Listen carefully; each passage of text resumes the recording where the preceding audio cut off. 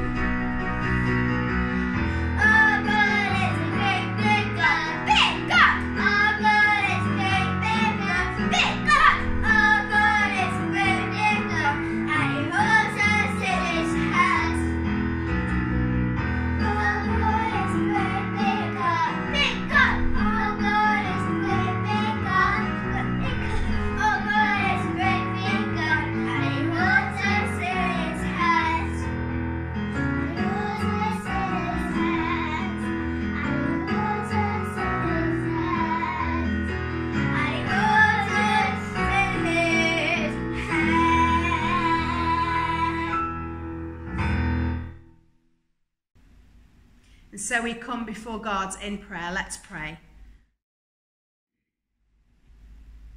Lord our God, we praise you this day for all that you are and all that you've created, all that you've gifted to each and every one of us. You are worthy of all of our praise. And we don't just praise you, but we give thanks for who you are in our lives. We give thanks for the greatness of your glory that surrounds us, the fact that you are a faithful God who has never, ever abandoned us. We praise and worship you. God, we thank you that you did not just abandon us on this planet as you created it, but you set us here with purpose and in relationship with one another and for relationship with you.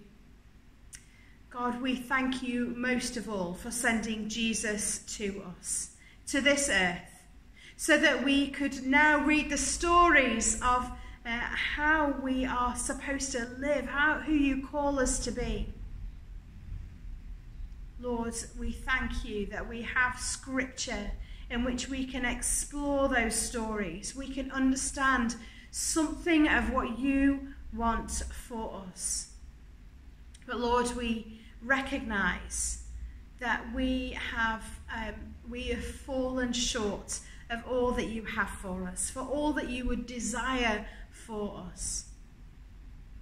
And so we just take some time in this moment's quiet to think of those things that we know we need to say sorry to God for this morning.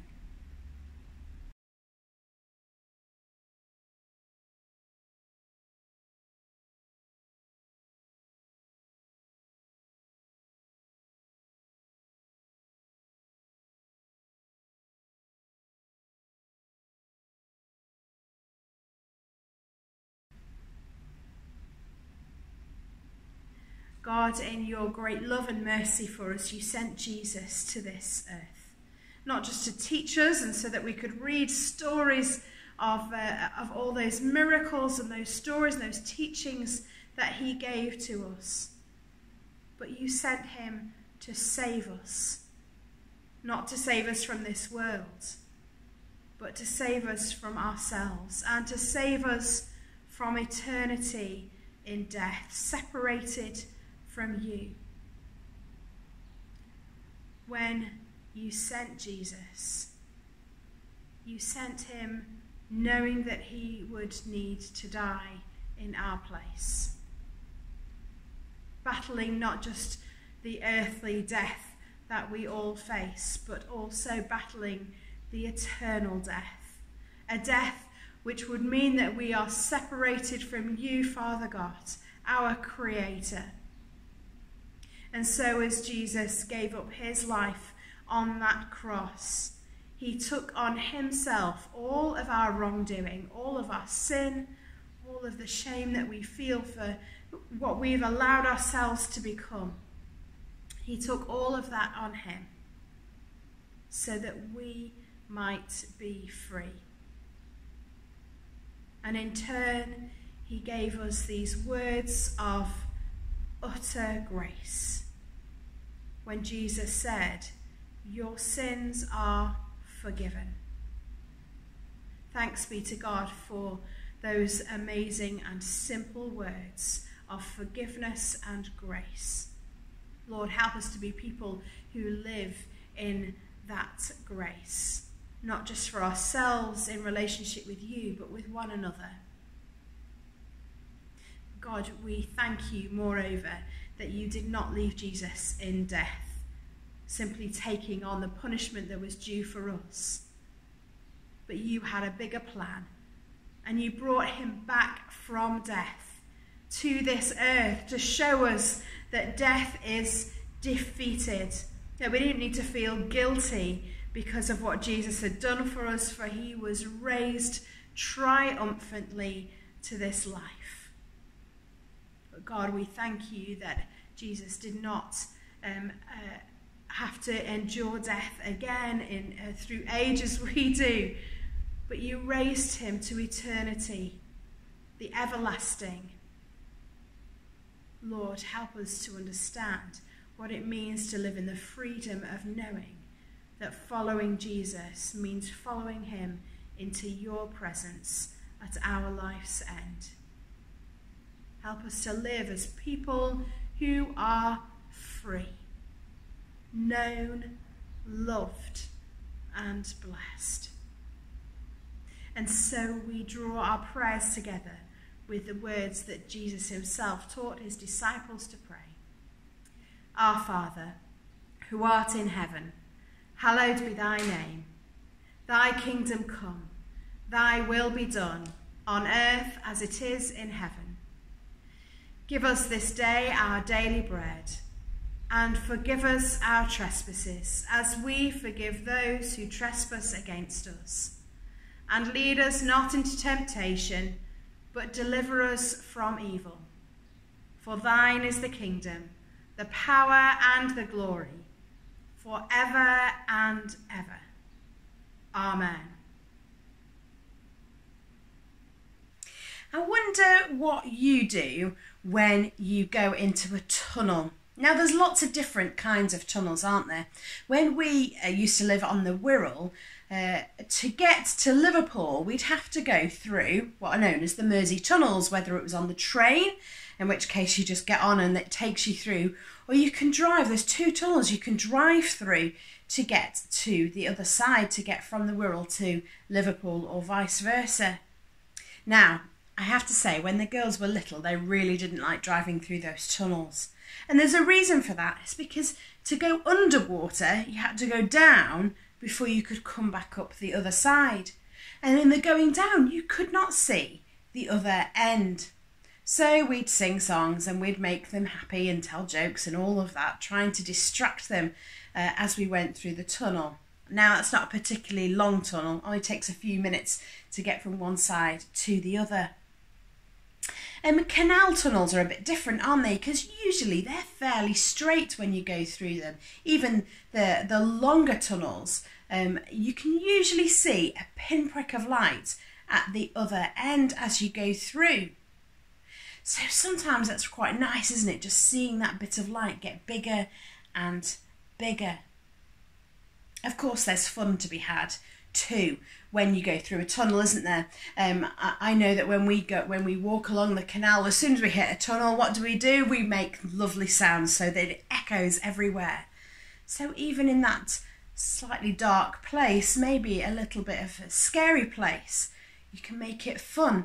Kev tells me that when he's taken year 4s to Anglesey before, there's a tunnel that you have to go through as you go across to Anglesey, and the year 4s would often try and hold their breath from one end to the other end of the tunnel. I have no idea how long that tunnel is, so maybe I should not advise you to do that, but just a way of kind of going, how do we deal with the darkness? We just hold our breath through it. See, we can have fun in the darkness too.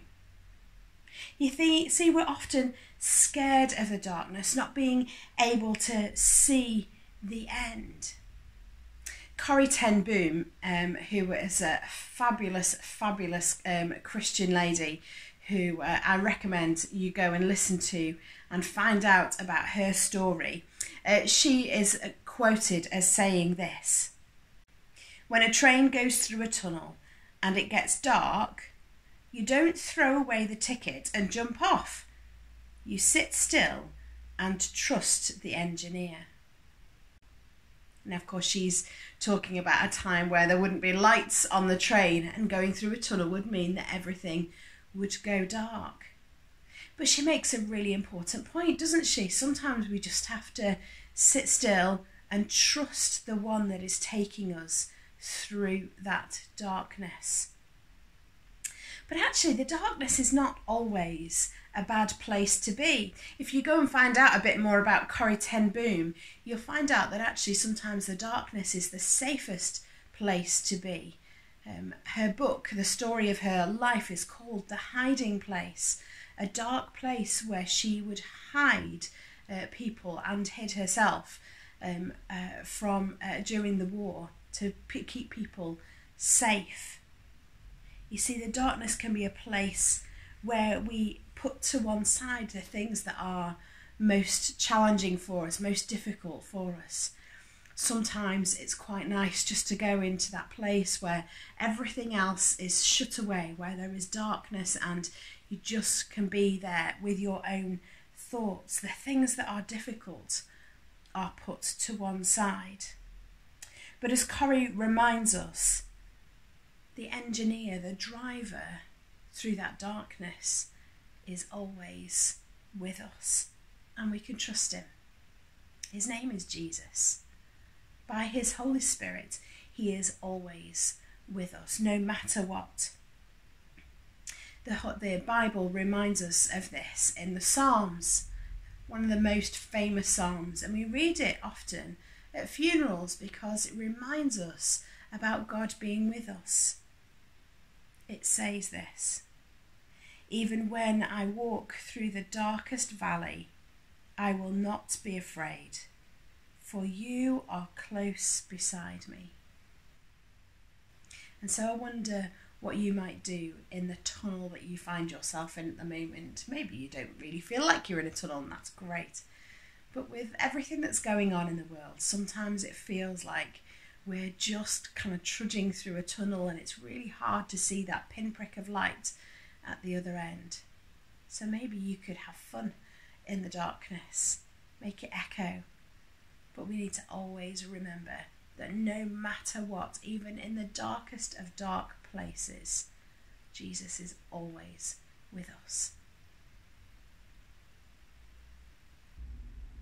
It's amazing what the creativity of lockdown spawns. And so right now we're going to bring you a brand new song written by two of the young people from this church who are going to share that with us now. Now we'll put the words on so that you can appreciate them and see them. Also because it's quite fast, you can have a go at singing along, but don't worry, maybe just revel in this amazing creativity that they bring to us, and knowing that the story of Jesus is being passed from generation to generation. Enjoy.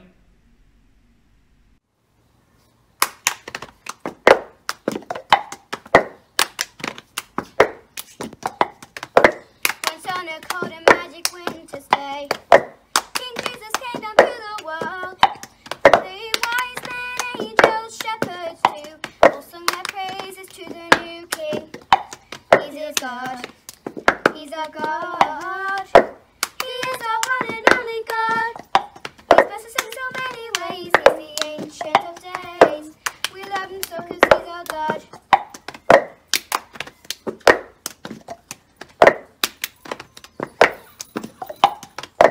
Once on a fateful afternoon, he died on the blessed tree, and he sure meant well when he did swell with the sins that we took on for us. He is God, he's our God, he is our one and only God. He's us in so many ways, he's the ancient of days. We love him so 'cause he's our God. He is God, he's our God. He is our one and only God. He's blessed us in so many ways. He's the ancient of days. We love him so 'cause he's our God.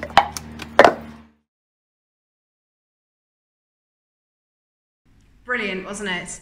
We're going to have our readings followed by our address this morning. Readings read by Alice, and following that, Mike's going to come and bring God's word to us this morning. The reading is taken from Genesis chapter 22, verses 1 to 14. Abraham tested. Sometime later, God tested Abraham. He said to him, "Abraham." "Here I am," he replied. Then God said, "Take your son, your only son, whom you love, Isaac, and go to the region of Moriah. Sacrifice him there as a burnt offering on a mountain that I will show you." Early the next morning, Abraham got up and loaded his donkey. He took with him 2 of his servants and his son Isaac. When he had cut enough wood for the burnt offering, he set out for the place God had told him about. On the 3rd day, Abraham looked up and saw the place in the distance. He said to his servants, "Stay here with the donkey while I and the boy go over there. We will worship, and then we will come back to you." Abraham took the wood for the burnt offering and placed it on his son Isaac, and he himself carried the fire and the knife. As the two of them went on together, Isaac spoke up and said to his father Abraham, "Father?" "Yes, my son," Abraham replied. "The fire and the wood are here," Isaac said, "but where is the lamb for the burnt offering?" Abraham answered, "God himself will provide the lamb for the burnt offering, my son." And the two of them went on together.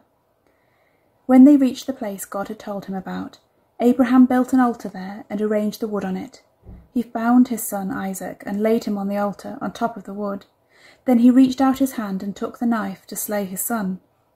But the angel of the Lord called out to him from heaven, "Abraham, Abraham!" "Here I am," he replied. "Do not lay a hand on the boy," he said. "Do not do anything to him. Now I know that you fear God, because you have not withheld from him your son, your only son." Abraham looked up, and there in a thicket he saw a ram, caught by its horns. He went over and took the ram and sacrificed it as a burnt offering instead of his son. So Abraham called that place, "The Lord will provide." And to this day it is said, "On the mountain of the Lord it will be provided." Our second reading is taken from Matthew chapter 10, verses 40 to 42. "Anyone who welcomes you welcomes me, and anyone who welcomes me welcomes the one who sent me. Whoever welcomes a prophet as a prophet will receive a prophet's reward, and whoever welcomes a righteous person as a righteous person will receive a righteous person's reward. And if anyone gives even a cup of cold water to one of these little ones who is my disciple, truly I tell you, that person will certainly not lose their reward." This is the word of the Lord. Thanks be to God. Good morning. Two different readings this morning, one Abraham and one Jesus' words to the disciples. Before we get to that, what have you been doing during this time of lockdown?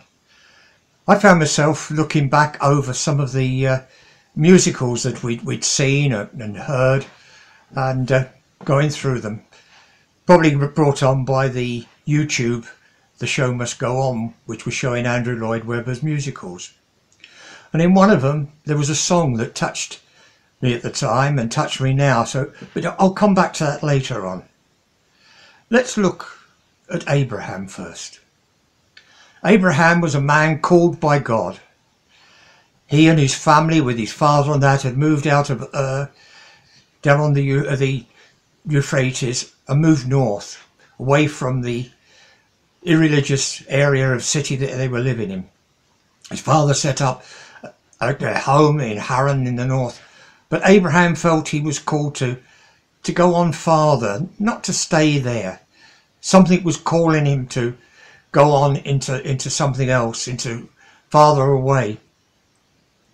And we see, if we look at Abraham's life and story, that he travelled on into what was to become Canaan and Palestine, not stopping there because as yet he hadn't found a home, he hadn't found his place.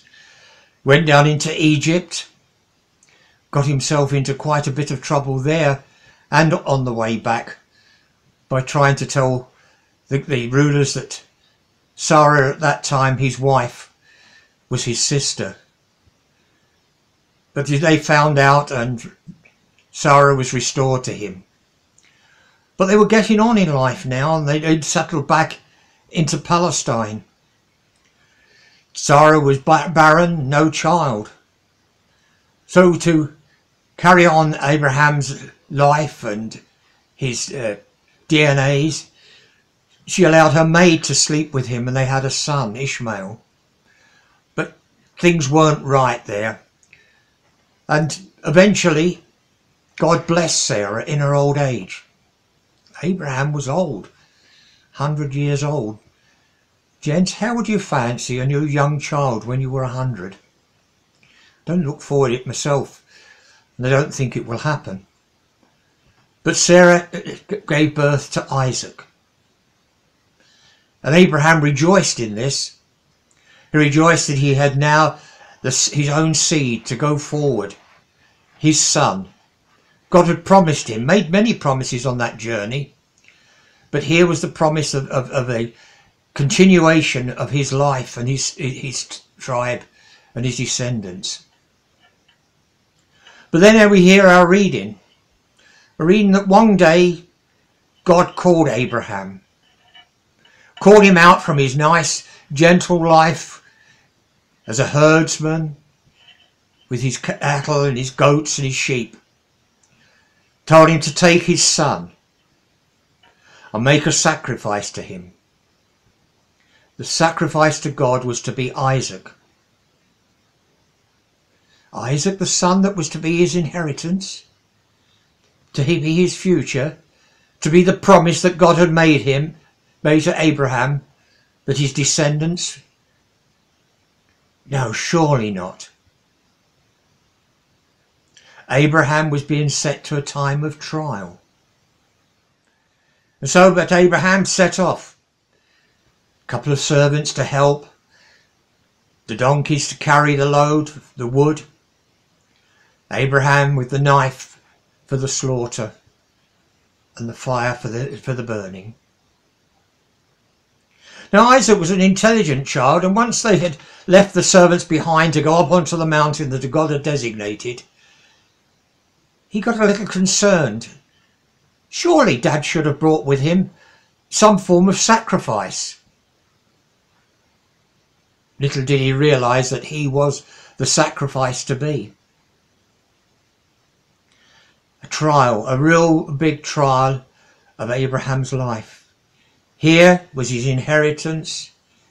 Here was his dependence on this young boy to carry on the work that God had set him. But Abraham carried on with the task. He must have been in his mind certain of what God had planned for him. And so they built the altar.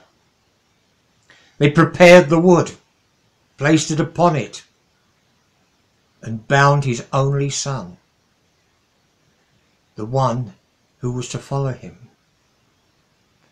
laid on that altar. It was a similar thing that most people around there would do quite often, sacrifice young children, the Canaanites, but not Abraham.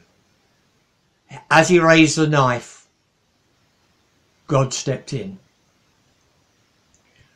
released Isaac, and there God had provided a sheep for that sacrifice.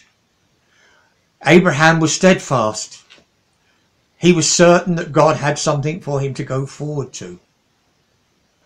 I wonder what we're like in this virus at the moment. Have we thought of what God wants us to do?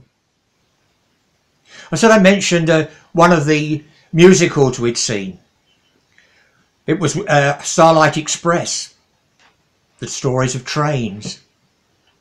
But the one thing in it that stuck in my mind and sticks there now, and I think it's relevant to where we are now at the moment. Part of one of the choruses states, "There's a light at the end of the tunnel." I think at the moment we are in a dark tunnel. There is walls around us that we have had to put in place to keep ourselves safe. Some are going out to work, but still are having to put safety nets around themselves. But have you ever thought about a tunnel? There's one thing certain about a tunnel. When you go in at one end, there's another end to come out. Doesn't matter how long it is, whether it's the Channel Tunnel, a short one on one of the railway lines, maybe the road tunnel under the Thames. You go in at one end into the darkness, and you come out the other end into the light. And I think that we are in that tunnel at the moment, a very difficult time. And certainly Abraham was in a tunnel of darkness as he climbed that mountain. He couldn't see the other end of what was going to happen. So what about us? Can we see the tunnel? Are we in the tunnel? Well, we're not on our own in that tunnel. We have a guide with us. I was looking at many of the locomotives that run through most of the tunnels through the world. Each of them has a light on the front, so they can see the track as they're passing through that darkness. passing through the darkness reminded me of a verse in Psalm 23, where God says he would be always with us. When we walk through that dark valley of the shadow of death, he'll be by our side. And certainly during this virus, it's a dark and terrible state for some people. It's a time we don't know what's going to happen. Will it affect us? Will it affect someone we love? But we have a light to guide us through this difficult tunnel. We have Jesus by our side. He said he would send the Holy Spirit to be our guide and our comforter. Abraham couldn't feel the Spirit with him as he climbed that mountain. But I certainly can myself as I go through this dark tunnel at the moment. I know that I am being protected by God. He's round here, guarding me. The tunnel might be dark. There might be bends in the tunnel of difficult places. It may narrow, it may expand. But I know God has a place at the end of the tunnel where his light will be for shining, ready for us to come out and be the church he wants. The other day I was in the Zoom with the men from the churches together, and John Bunce read from one of the prophets, Jeremiah. Jeremiah was talking to the Israelites who were in captivity. They were in bondage. And yet God promised them that one day they would come out of it. And when they come out of it, they will be a greater people. When Abraham came down off that mountain, he knew God's purpose was there. He knew God's strength. And I think when we come out of this, if we look to God and trust in him, we will come out stronger and wiser. We will be able to carry out what Jesus said to the disciples at the end of his talk with them from the reading in Matthew. We will be able to welcome anybody to join and find Jesus, no matter what they are. And if we offer them even the simplest of a cup of cold water, we will be doing his work. At this moment, we are not able to. We have some of our people working in food banks, others helping that people get their shopping and things like that. But there will be a greater call when we come through and we find that light at the end of the tunnel. In the Starlight Express, the poor old steam engine had so much around him to not allowing him to be who he was. The electric engines, vast, flashy, the diesels, power off of oil. But the steam plodded along. And we have to do that as we plod along now through this difficulty.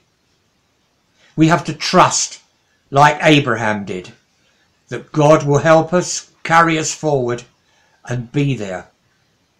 Jesus is our light through the tunnel of darkness. He is our comforter, our strength.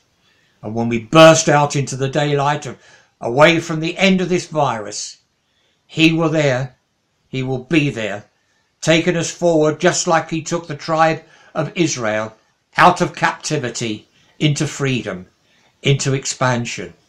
And I believe that we are being called on at the end of our time in lockdown to go out into the world, to heal the sorrow, to comfort those that are sick, to be with those that are lonely, and to do God's work, just as Abraham did as he left home and journeyed 1,000 miles into Palestine.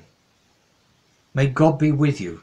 May your tunnel be brightened by the light of Christ as we go forward to burst out at the end into the daylight and glory that God has set before us. Amen.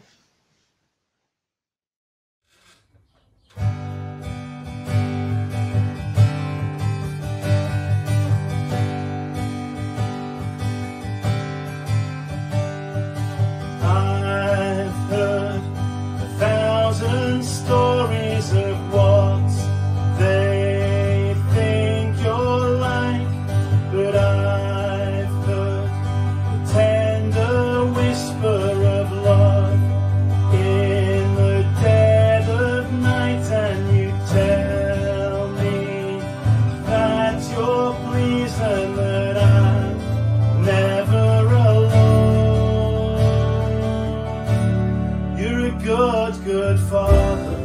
It's who you are. It's who you are. It's who you are, and I'm loved by you.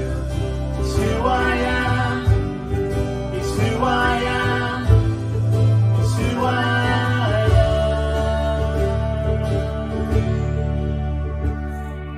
I've seen many searching for answers far and wide, but I know we're all searching for answers. Only you provide, because you know just what we need before we say a word.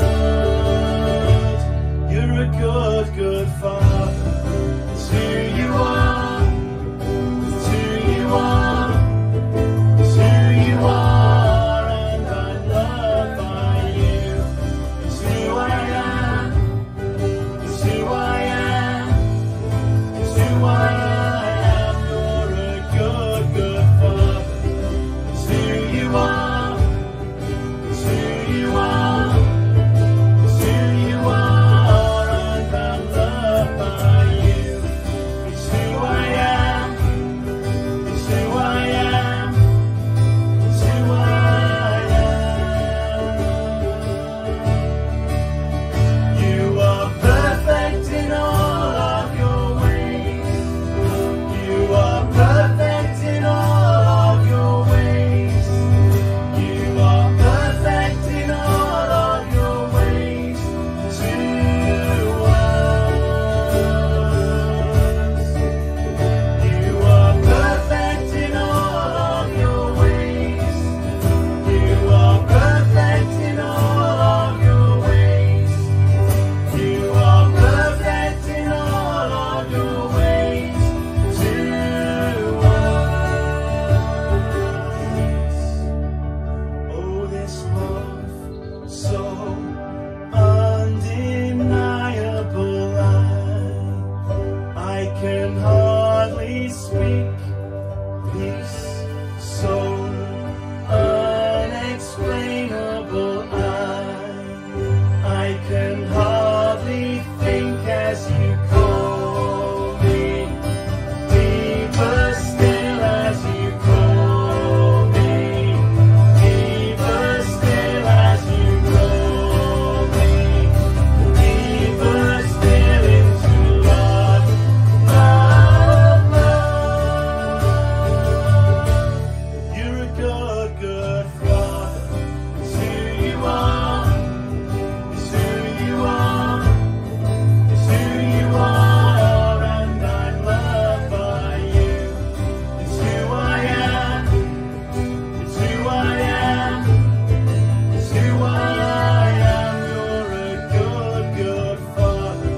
It's who you are. It's who you are. It's who you are, and I'm loved by you. It's who I am. It's who I am. It's who I am.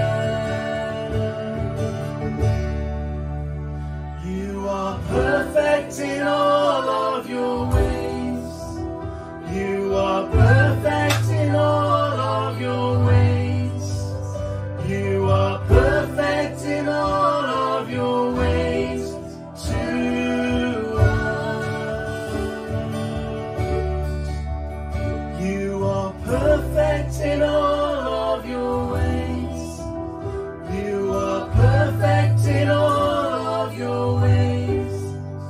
You are perfect in all of your ways to us.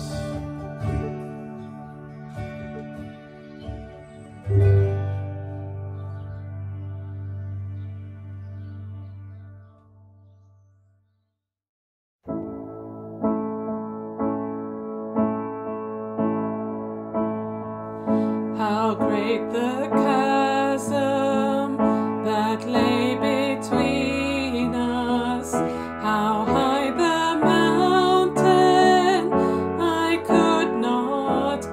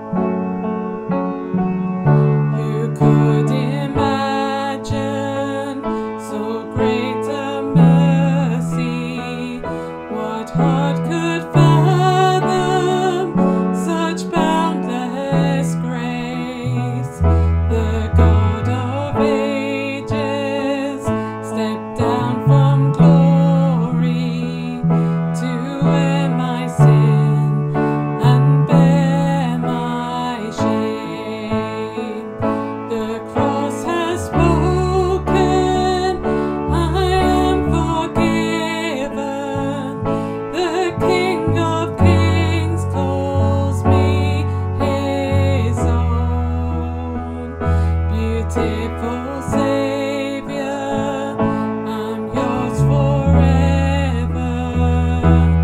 Jesus Christ, my living hope. Hallelujah, praise the one who set me free. Hallelujah, death has lost its grip on me. You have broken every chain.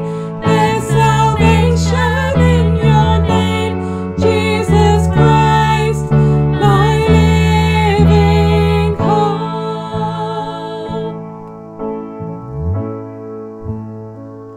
Then came the morning that sealed the promise. Your buried body began to breathe. Out of the silence, the roaring lion declared the grave has no claim on me. Then came the morning that sealed the promise. Your buried body began to breathe. Out of the silence, the roaring lion declared the grave has no claim on me. Jesus, yours is the victory.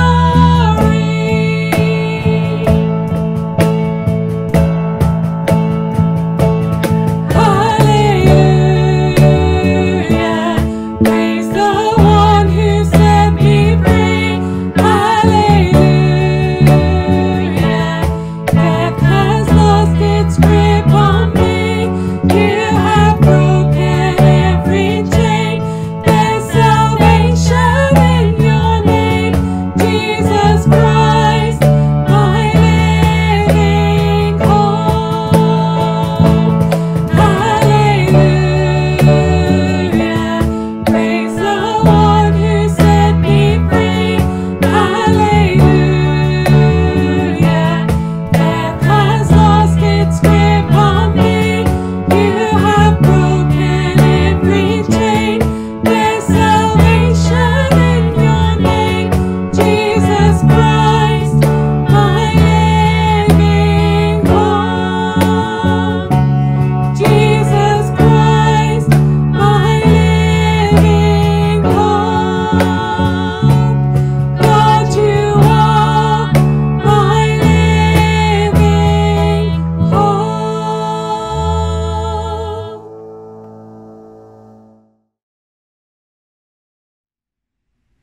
For our intercessions this morning, we will simply leave some time for you to bring your prayers of concern for the world and for yourselves in your own time.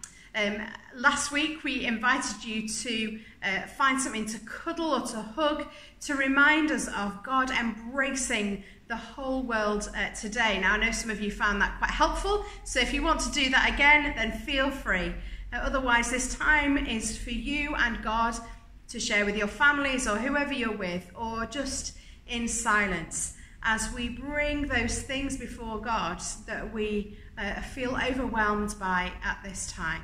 And so I'll just start our prayers off and then leave you some space to be able to pray. Let's pray. Lord God, our Heavenly Father, we bring before you those things that weigh us down, the things that concern us, the people and situations which overwhelm us. Lord, in your mercy, hear these our prayers.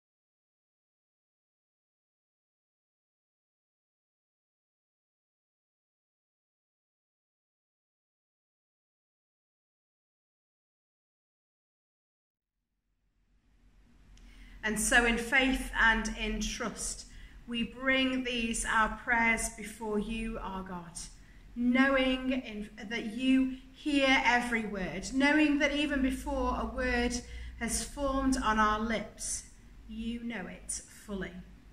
And so we pray in the precious name of Jesus Christ, our Lord and Saviour. Amen.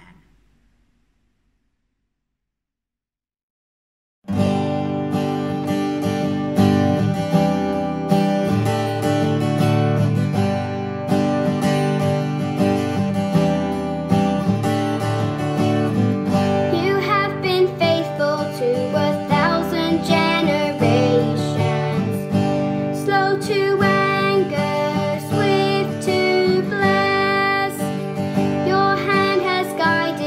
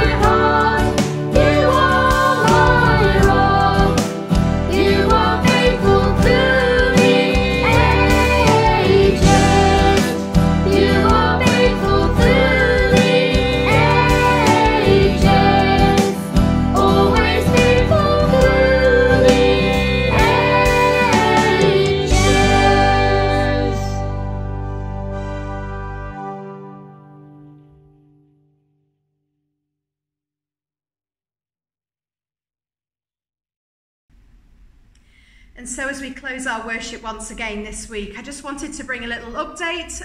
Obviously you'll have been watching the news or hearing that churches are opening for prayer and then potentially opening for worship as well. The guidance for the Methodist Church has not yet changed, and so our buildings remain closed for the time being.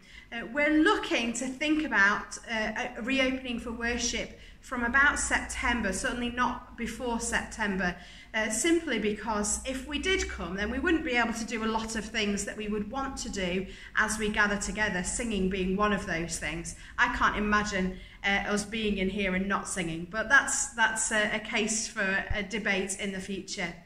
For now, things remain the same for us. I know that some of the Anglican churches in the area are opening for prayer, and we'll make sure that those times and dates are advertised in the notice sheet and on Facebook and things like that, if you wish to go and find that sense, that place of peace. For now, though, my challenge to you is to continue to be disciples wherever you are. I want to encourage you to find somebody that you can meet up with. Now we can do a bit more of that.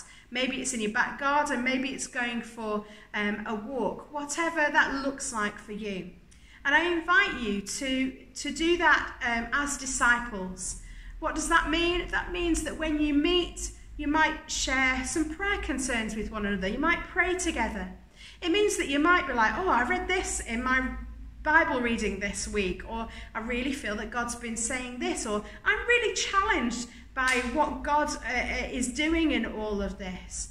But sharing that with somebody else, that's discipleship. That's walking alongside one another, but simply acknowledging the presence of God in your midst as you do so.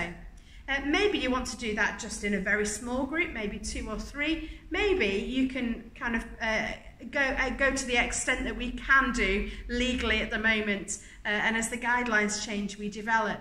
But this is about walking alongside one another. It doesn't require me in a dog collar to do that for you. You can do that with one another. And so as you walk alongside one another, may Jesus be a part of those conversations, those relationships that are built. And so that's what we offer to you today, and challenge you to in some ways as well. And so may you go with God's blessing as you go to do whatever you are this week brings for you, whether that's lots of the same or maybe something a little bit different this week. May you be blessed in the name of God, Father, Son, and Holy Spirit. Amen.